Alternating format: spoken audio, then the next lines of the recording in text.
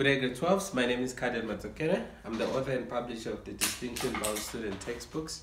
Here's one of my books, grade 12, 11, 10, business, grade 12, 11, complete version, no answers version, 250, 200 rands, free material, YouTube videos. You can watch everything, you can learn. There's no excuse. It's called the Distinction Bound Student Textbooks. Distinction bound. What does that mean? It means you're bound to getting a distinction. Just follow, just listen, just do what I explain. Distinction bound. You are bound to getting a distinction. You cannot miss that one, right? Let's get those distinctions. That's what really moves me. Excellence. Let's do it. All right, so in this lesson, what we're going to show is normal profit. How can you graphically explain normal profit?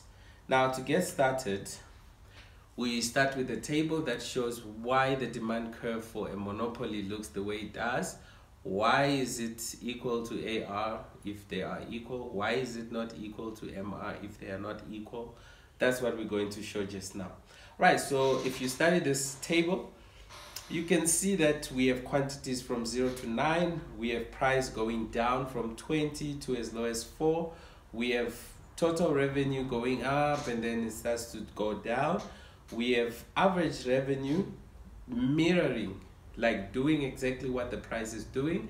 We have marginal revenue dropping faster than price and AR.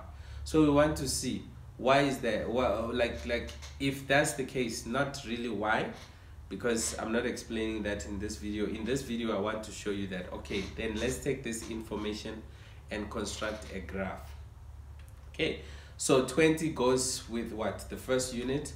The second unit, the price drops. That's basically what happens. It's a normal demand curve. Like, this is how a demand curve looks like mostly. And this demand curve represents the demand curve for the entire industry, because a monopoly is the only firm in the entire industry. Right, so you see it drops, it drops, it drops, and it drops as far as 4 according to our figures. Now, so let's join the dots. It then gives us a demand curve. So this demand curve, like I said, it looks exactly the same as the average revenue curve. So we can conclude D is equal to AR. So since they are equal, then is there anything else that's equal? Let's see. Yes, 20 for marginal revenue as well. Okay, that's only where it ends, because beyond that, marginal revenue is 16. It drops by 4. Everything else drops by 2. So it's dropping faster than everything else. Now, if we connect those dots, it gives us a downward sloping marginal revenue curve, which is not equal to the demand curve, which is not equal to the average revenue curve. And in the exam, they can ask you, why is MR not equal to D? Why is MR not equal to A? They ask it like that if it's a monopoly or if it's monopolistic, and they are not equal for sure. But why are they not equal? Also for oligopoly, they are not equal. Why? Because each additional unit is sold at a lower price. That's the answer.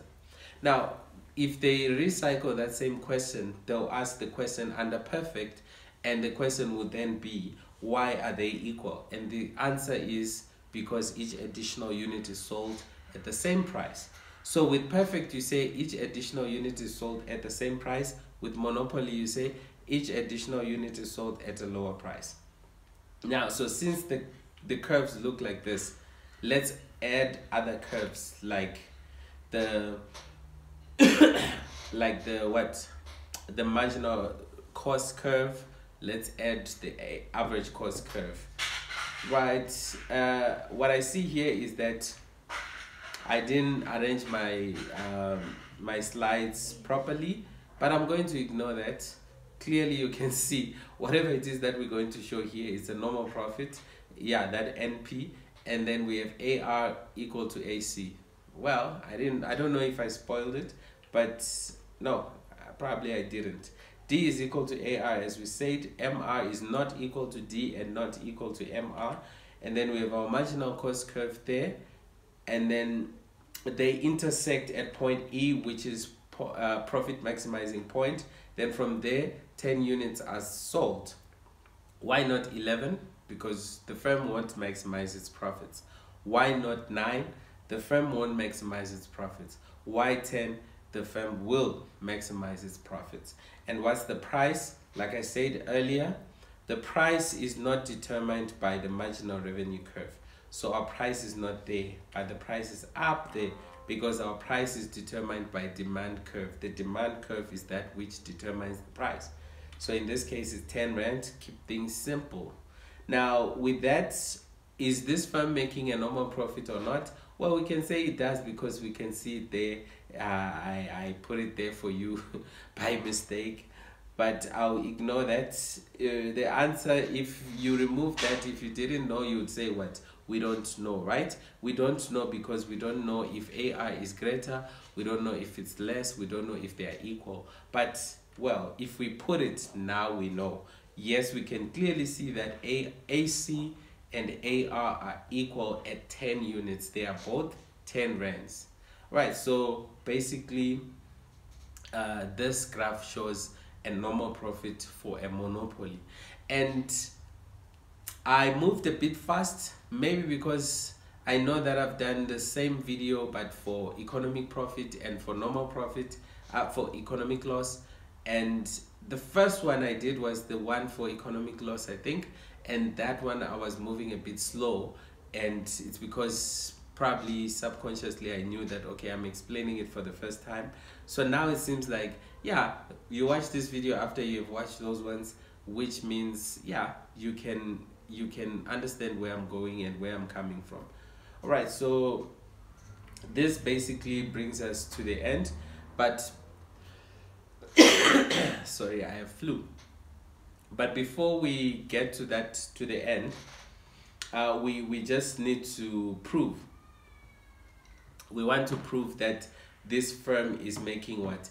A normal profit. So we simply say AR minus AC, and if we say AR minus AC, we see that it's 10 minus 10, and so 10 minus 10 gives us a 0.